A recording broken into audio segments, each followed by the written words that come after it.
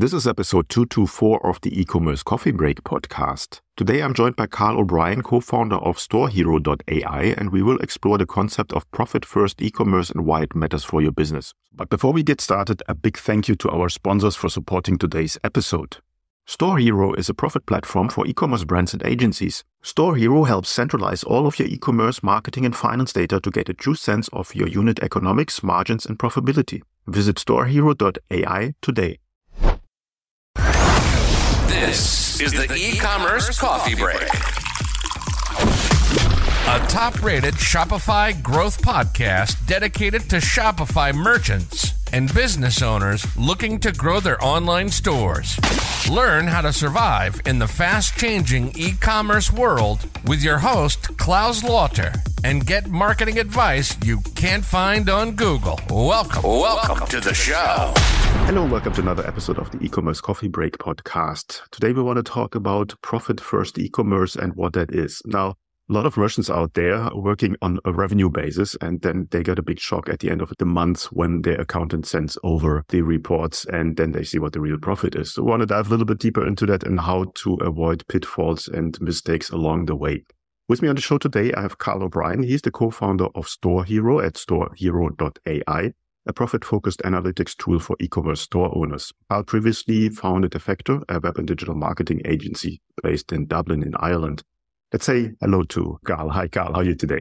Thanks. How are you? Thanks a lot for taking the time. Delighted to be here talking today. Karl, you're coming from the side of running a web and digital marketing agency. So you have worked with a lot of brands and probably saw a lot of pitfalls that they were running in when it came to profitability, to revenue, to reports, analytics, and all of that. I think from there you started with the idea of StoreHero. Give me a bit of an idea. How did StoreHero started? Sure. I started Effector, a digital marketing agency out of college. And I suppose with that, we worked with e-commerce brands in the context of web and ongoing web development, but also ongoing digital marketing, paid social and advertising more broadly. So it was a great learning curve for me personally, and I know for our team, as it gives you an opportunity in order to get experience in numerous different industries and disciplines within e-commerce. So it allowed us to understand what the differences are, what the nuances are between different businesses, but also certainly the universality in e-commerce as well. We're all typically operating on a relatively similar tech stack. We've maybe some similar problems, but also similar opportunities. So as you said, that's really where the idea of StoreHero came about. Personally, in the agency, with the intention of maximizing the efficiency of our own team and growing our own business, I was always looking to try to find tech-enabled solutions to increase our own, improve our own service. And marketing reporting and efficiency of actually getting that data in one place was always a big part of that. Now, ultimately, having tried various tools that was available at the time, it was, again, very focused on marketing data itself, but there was a couple of pitfalls there. So the platforms weren't necessarily e-commerce specific. So it was ultimately giving a sea of numbers, but not necessarily helping understand which ones were most important. And it also told us what happened, but not necessarily what to do about it. So we definitely saw a gap there whereby it still involved that kind of interpretation layer and didn't really set out a methodology as to what growth looks like in the context of e-commerce. One other big portion that we saw with clients was ultimately those reports were formatted in such a way that there might be a PDF export that a client that we would work with was waiting for an agency or somebody with some more expertise in order to interpret that, provide that maybe on a weekly or fortnightly basis. And that's ultimately the same challenge a lot of e-commerce teams have. They maybe center their work around a Monday marketing meeting, let's say. Their time is spent in terms of aggregating the data. And I suppose that the key challenge I saw on the agency side was it missed a critical step in the process, which was profitability. As an agency, we were only getting a certain portion of the puzzle. And with that, we're making decisions with revenue in mind instead of profit.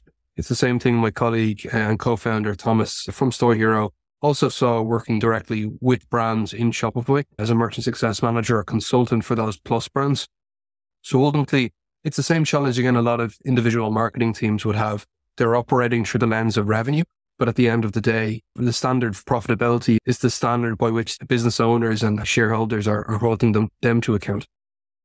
It makes perfect sense. You see always all over the internet, the 7, 8, 9 figure business, e-commerce store, but they're all talking about revenue, and what they're really making on money at the end is really the big question.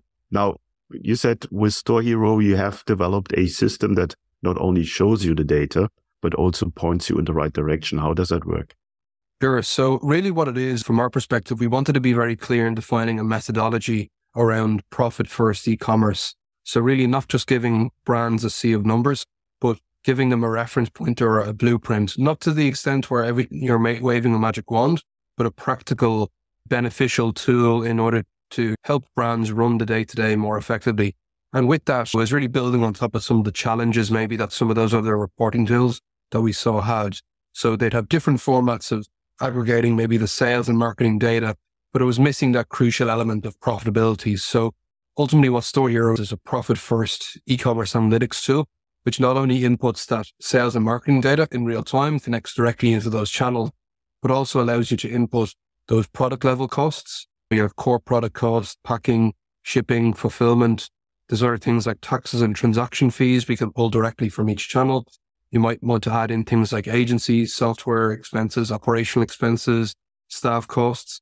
And what that allows you to do is get a view of your profitability across any profit metric you want to use, whether it's net profit or contribution margin, on a store level, on a product level, or also on an order level as well. So really understanding what's working in order to do more of it and ultimately pull back and do less of what isn't. How do you address the different departments within a business? Profitability might look different to a marketeer who is interested obviously in profitability of, I don't know, ad spend and all of that, than someone who is on the accounting side of things. How does that work?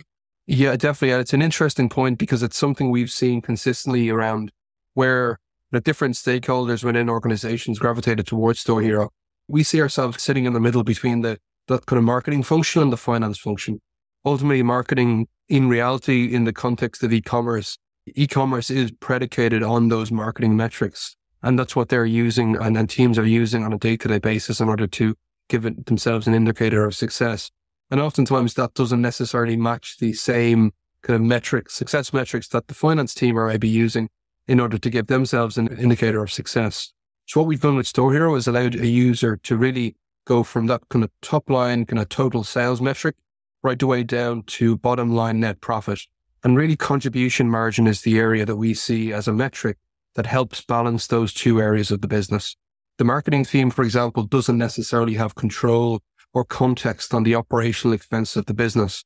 But as compared to driving revenue, if they can use contribution margin, which again, for the benefit of anyone watching, with a lot of these metrics, there could be different definitions by different teams and different people in e-commerce. So really what we're looking to define there with contribution margin is gross profit after not only our product costs, but any of those variable expenses, shipping, packing, fulfillment, taxes, transaction fees, but critically also factoring in that marketing cost, both direct advertising spend, but also any other associated marketing costs like agency fees. And because you can be as direct as possible in terms of what you actually include in that metric. But in reality, it's going to give you a much better indication of how much are we actually generating in form of a margin or a profit off the back of every order. And even in businesses where there's a really solid set of unit economics there's solid gross margins, there's low product costs. Realistically, that CPA that sits in the center is going to be a massive variable that can really dictate whether a brand is profitable or not. And I suppose that's something we've seen over the last number of years as the cost per acquisition and cost to acquire customers has risen. It's ultimately meant there's a lot of businesses there who don't understand or don't have the capacity to see that maybe they might be unprofitable on an order level, especially for a good chunk of their orders. It's easily done by nature of the fact that it's so difficult to get an understanding of that order level profitability from all those different variable expenses that I mentioned.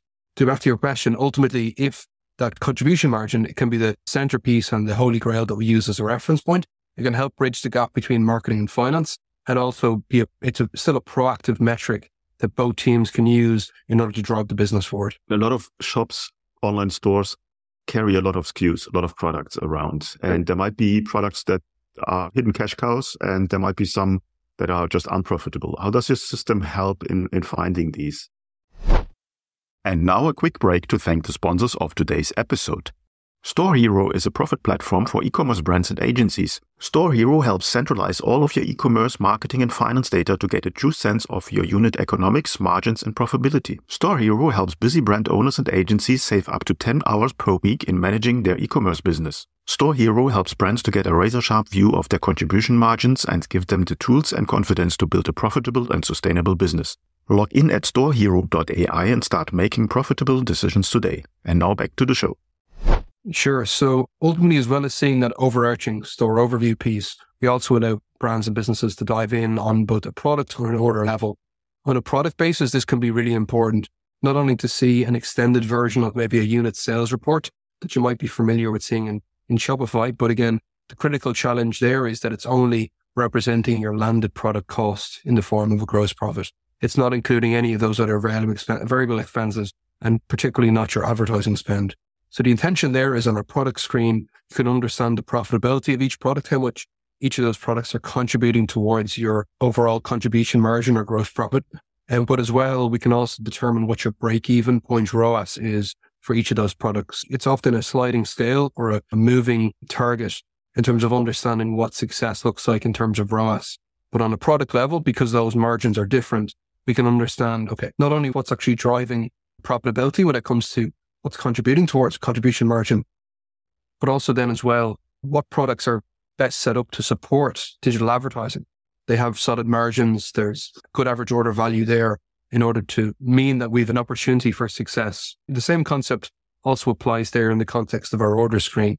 So on an order level, we can also not only understand the unit economics of each product within that order, but any of those order level expenses like taxes, fulfillment, transaction fees. So by understanding those, we're not only able to see what are the orders that are best contributing towards our gross profit, which are the orders with the largest margin, but often, maybe more importantly, what are the situations in which we're leaking margin? So there might be a perfect storm there of particular orders that may have a free shipping threshold in which that maybe customer isn't covering the cost of that shipping. Maybe it's a single product purchase. Maybe it for a low margin product. Maybe it's as a welcome 10 discount. There's an advertising cost associated with it. So all these components can add together, and you can really, with StoreHero, identify what are the situations that I want to elicit more sales from or generate more sales, and what are those edge cases that in reality are taking away from my hard work and driving profitability in my business. I think there's a lot of moving elements in every business, and it's easy to fall into the trap to just oversee something. Now, we're going slowly into Q4. Obviously, that's the biggest quarter in the year when people sell the most. If you want to look into your numbers now and you start using StoreHero, how does the process work? Can I import my data that I already have, or what's the process?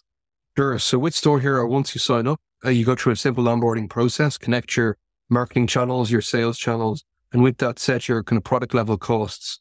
With that, we can get a historic report on your store to date and understand your profitability for last year, let's say. So comparing any particular time period against the previous period or the previous year. So that's, again, particularly beneficial for seasonal peaks like Q4.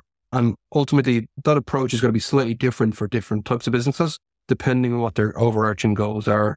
Now, one thing we consistently see there is that Q4, naturally, with so many different things happening in the business, can be a real time of kind of heads down. We get to work, and it's only really in January and February sometimes where we come up for air and understand what actually happened. Did our work, did our efforts actually contribute towards profitability? So getting ahead of that and being very disciplined in terms of defining your strategies, not based on sales, but based on profit, is ultimately going to mean that you're not getting any surprises in Q1 2024. So maybe to touch on some of the specific pitfalls we often see with that. One is maybe not having a clear goal as to what you want out of Q4. And as I mentioned, that's going to be different for different types of businesses. For some, it's going to be a case of maximizing customer acquisition. And on that basis, we might be willing to accept a higher CPA with the knowledge that we're growing our customer base and we can recoup that margin in the form of repeat purchases. Now, realistically, that's not a given. It's important to make sure we're acquiring customers that are likely to come back again and again. And discounting is one strategy there that there can be pros and cons associated with that.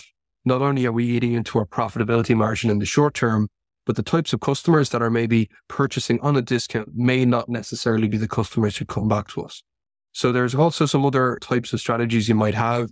You may be focusing on clearing inventory, for example. So again, that's a situation in which whatever we look at in the form of our cost per acquisition, you have a perishable good, or you have a certain level of stock that you need to get out there by a certain time period. And in reality, that needs to dictate the process to a certain extent. Or alternatively, you may be, again, maximizing contribution margin or net profit margin, maybe the immediate goal. And therefore, you want to be a lot more maybe conservative in terms of, or limited in terms of what you're looking to spend when it comes to cost per acquisition. So understanding what that goal is and making decisions on that basis will be one thing. Now, from there, once you define what that overarching objective should be, it should be really a case of setting some guardrails. So again, what am I willing to spend to acquire a new customer as compared to my broader CPA? So with StoreHero, we look at this on a kind of an overarching basis, not just what the platform is reporting. So how many new customers are you acquiring, and what was the cost to acquire them, and what was your overarching CPA for the business, not just your core advertising channels. So again, that's going to really include not only your core ad spend, but any other marketing costs, software subscriptions, and a real much better indication of what that is. From there as well, you might want to set a contribution margin goal. Ultimately, what's the level of kind of margin you want to generate on a per order basis, or want to generate overall from orders? I suppose the main thing you need to keep in mind there is, as long as that contribution margin is above your operational expenses, then you're in profit. So having a clear idea of those two numbers can be a big benefit. And one metric that is part of the StoreHero platform that we often recommend users pin to their dashboard. And by doing that, they also get access to it in their daily, weekly, or monthly email reports. That metric is new customer contribution margin. So understanding what was the margin we earned on any orders from new customers, even after we factor in our advertising spend and all those various marketing costs. So again, if that number is positive, we're really comprehensively first order profitable. And as long as we can focus on retention and we've acquired the right customers, we're in a good place to grow that relationship over time. Oh, Karl, you just gave us a masterclass on things that a lot of merchants are missing out. I just want to highlight a few, and I would recommend to our listeners to listen to this twice because there's so much good stuff in there. Obviously, the first thing is don't do too much discounting. And you highlighted that is that you train customers and probably you attract the wrong customers in coming with discounts, and that on the customer lifetime experience, they're normally not returning customers. So that's a golden nugget, really, really good. And then also knowing what your net profit is. I think that's very important. A lot of people are just focusing too much on specifically marketers, and I'm a marketer, so I'm a victim of that myself. But you just look on Google ads or Facebook Meta ads, and then you do your calculation in your head, and it's completely wrong because all the other costs should be in the calculation. What I like is that you provide email reports, because it's easy to forget to go into a system and check. If you get an email report, it's right into your face and you have to read it. Now, how does the onboarding process work? Sure. So ultimately, it's going to differentiate getting set up, getting all your data in there as easy as possible. That all happens within that onboarding process. So typically what will happen there is you'll connect your marketing channels. Those marketing channels, again, whether it's SEO, analytics, paid advertising, email, will sync through and you can see that data straight away, pulling that in real time from all your various marketing channels. Your store data will then sync through within a couple of hours, depending on the size of your store. And with that, again, we're going to automatically input any of those key expenses. So your product cost, if set within Shopify, it'll automatically pull through. We also support WooCommerce, BigCommerce, Magento as well. And then from there, it will also pull in a couple of other automated expenses, whether it's your advertising spend, whether it's your taxes, whether it's your transaction fees, whether it's your shipping charged, how much shipping you've charged customers. From there, as part of the onboarding process, we jump on a quick call and really try to support merchants signing up to make sure they're actually getting full value of the platform by making a couple of initial changes that will really help the experience long term. So again, ask them not only your shipping cost charged to the customer, but what's that cost incurred? Is there a delta there? And we're a free shipping threshold in which we need to take that situation into account. Again, maybe it's key staff costs, agency fees, stuff like that, that's going to really drive that contribution margin. So typically that onboarding process takes place over 20 to 30 minutes on a call. It may be a case where it's really what you put in, you get back out from there. While it's extremely straightforward to get to your contribution point, you may have to put in maybe an hour or two in terms of getting your operational expenses in there. Now, we've ultimately designed the platform in a way that contribution margin is our goal. Some users decide not to actually go to the operational expense level, But the ones that do really see the benefit of it, because as part of our P&L view, you're getting a real comprehensive look at the health of the business. Who's your perfect customer? What kind of size or industry vertical? Sure. So we actually have been lucky enough to onboard quite a range of a variety of customers, I think, both in terms of size, geography and channels. Ultimately, as I mentioned before, even globally, we've been users across both, the UK and Ireland, the US, Australia. Everyone's operating on a relatively similar tech stack, has the same underlying challenges. So with that, anything over 200K in annual revenue, up to maybe 10 to 15 million, we've seen benefits in that the platform is beneficial in that regard. Our sweet spot for brands is anywhere between maybe 300K to about 3 million. With that, there's a certain level of complexity that's been introduced within the business. And as those additional costs have moved past maybe a one-person operator, there's even more of a need in order to double down. Especially we've seen interesting businesses, direct-to-consumer businesses, who have actually reached even higher levels of scale with a relatively simple or less complex stack. So that's the situation in which we're really serving brands a bit bigger, but that would definitely be our sweet spot. Okay. What's your pricing structure? How does that work? Sure. So StoreHero is tiered based on the annual store revenue. So ultimately that might range from $129 a month, $12.99 per month, depending on each of those kind of a number of different pricing bands.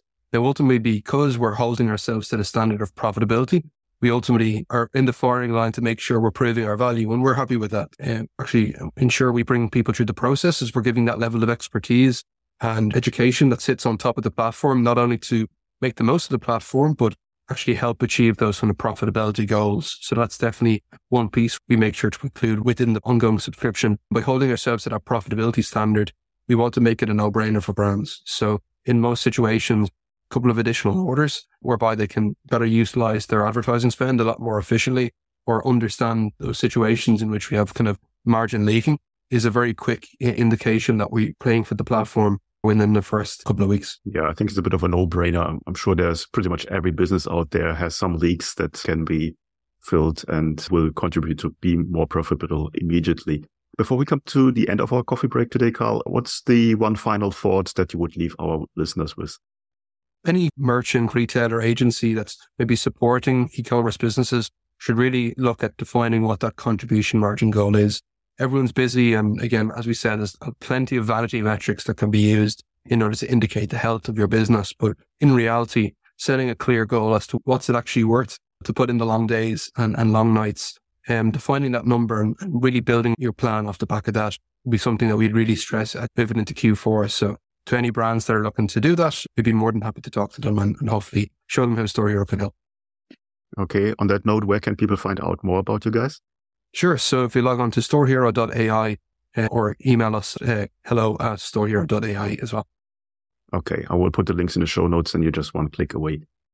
Karl, obviously profit first makes merchants sleep much better than revenue first. And I think StoreHero.ai is a good tool to help with that. Thanks so much for your time today. Thanks a lot. Great to be here. Before you leave, don't forget to visit the sponsor of today's episode. StoreHero is a profit platform for e-commerce brands and agencies. StoreHero helps centralize all of your e-commerce marketing and finance data to get a true sense of your unit economics, margins, and profitability. Visit StoreHero.ai today. Hey, Klaus here. Before you go, I would like to invite you to become part of the e-commerce merchant pro community to get actionable advice from other Shopify merchants who already have achieved what you are aiming for. Our community is a safe place to actively grow your online retail business with the support of the most amazing and helpful group of e-commerce entrepreneurs behind you. Running a Shopify business is tough. Don't do it alone. Join us now. You will find the link in the show notes. Also, if you think your online store has conversion or marketing issues and you would like to have a fresh set of eyes on your business, then drop me an email at klaus@klauslauter.com and let me know a little bit about your business. It might be beneficial for you to have me look over your store, offers, emails, and ads and get an unbiased outside perspective and guidance to help you make most of your online business. Thank you as always for tuning in today. I appreciate you. Until next time, and I talk to you soon.